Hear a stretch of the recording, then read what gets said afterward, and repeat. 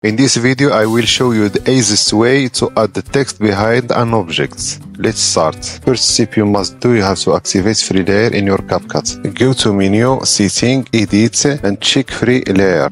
After that, save your setting and close your CapCut editor. Create a new project and import your media. Add your video to the timeline and add your text as a second layer in the timeline. Adjust the duration of your text and resize it to take the form of your screen. Modify the text and write exactly what you want to show in your video. Go to media and add your video as a third layer in your timeline. Then go to video setting, select cutout and check auto cutout. After CapCut finishing the process of auto cutout, you will be able to see your text behind your objects. Just export and enjoy your creativity. Thanks for watching and see you later.